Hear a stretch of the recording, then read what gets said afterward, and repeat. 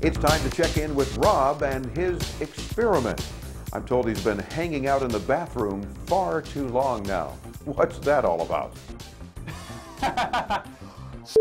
Not again! Dave's gonna be pissed. When was the last time you dropped your cell phone in the toilet, or maybe just a puddle? Well, don't worry, the gods aren't against you. It happens to more people than you may think. Aw, crap! So what do you do to save your cell phone, especially in this economy? The Into Tomorrow team has come across several methods. In one case, we ran across an article from the Wall Street Journal that talks about baking your phone in the oven. So we thought we'd try it out for you to see if it works. First thing, no matter what though, take the battery out. Make sure all electrical power to the phone is removed. Then wrap the device in a dry washcloth and aluminum foil. Finally, stick it in the oven for at least 5 hours at a low temperature. We're baking it at about 125 degrees. Then sit and wait. Oh, but keep an eye on it.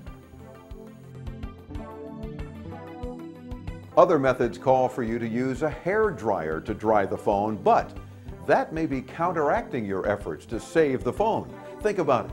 It can blow water into crevices that it hadn't reached yet, so you may be causing yourself more problems. Another option is to towel dry the phone after removing the battery and then putting it in a closed container filled with uncooked rice for 1 to 2 days. The rice helps absorb moisture. You can also use products like damp rid.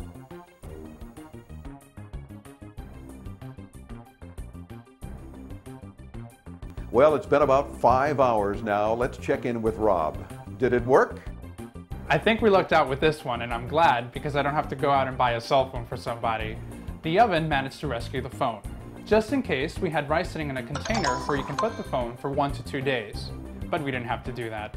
Have you ever dropped your cell phone in the toilet or in a puddle of water? How did you deal with it? Did it work?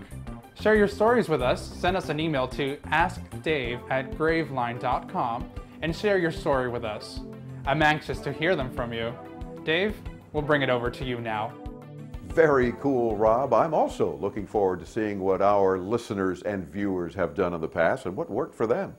We hope you'll remember some of this advice too when it happens to you again.